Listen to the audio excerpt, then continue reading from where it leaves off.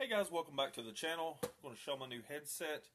These are the Turtle Beach Air Force Recon. This is the 50X.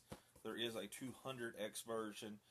These are the more inexpensive earphones, gaming headset, I would say, for the gamer on a budget.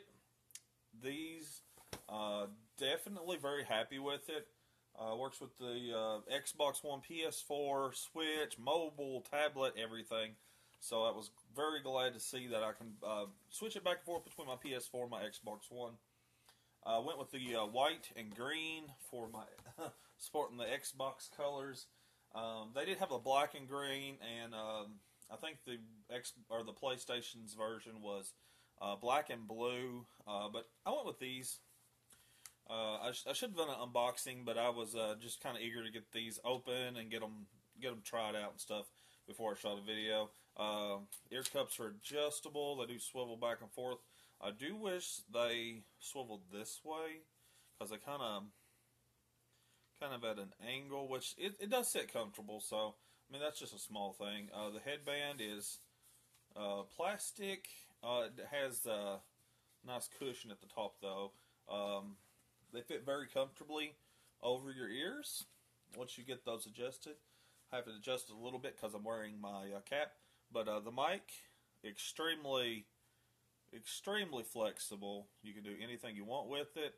And if you get annoyed with it or you're just chilling wanting to listen to some music, you pop it out. It's completely detachable. Just pops right back into place. Has a little groove though. If I can do this without looking at it. There we go. Has a little groove, and it just kind of, if I can get it, and I have trouble when I'm trying to show everybody, of course. Okay, gonna have to take it off. Anyway, there we go. There we go. Okay, so you can just snap it back into place. Apparently, not as easily as I wanted to do, but anyway, I really enjoy it. They seem very well made, seem pretty sturdy. These were priced at $29.95, so pretty inexpensive headset. They fit very comfortably. They have this nice kind of like almost like a foam, like a fake leather type material here. Fits very nice on your ears and stuff. I noticed I played for a couple hours straight with them on, and I did notice that like it just seemed like the headset kind of squeezes your head a little more, which you can adjust it more, and I guess it should do that. But for the price point, it's great headset, especially if you're on the fence whether you even want one. I know I was. I had to say the Turtle Beaches before, but I was just kind of on the fence about it. But I really like these.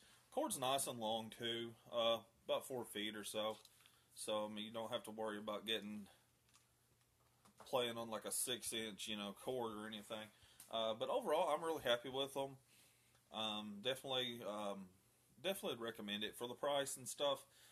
My only real complaint is I think the volume is a little low on it. Even if after I went in settings and adjusted it for the headset, even at max volume, it wasn't quite as loud as I think it should be. I don't listen to everything like full blast or anything, but when you're playing like Battlefield or something like that, you kind of want to crank it up a little bit so you got the explosions, or if you're playing Forza, you got the roar of the motors of your cars and stuff like that. So, but I'm happy with them overall. Definitely good for the price point, and I definitely recommend picking up a set if you're in the market for a gaming headset. These are well worth the $30. So anyway, guys, thanks for watching. I will catch you later.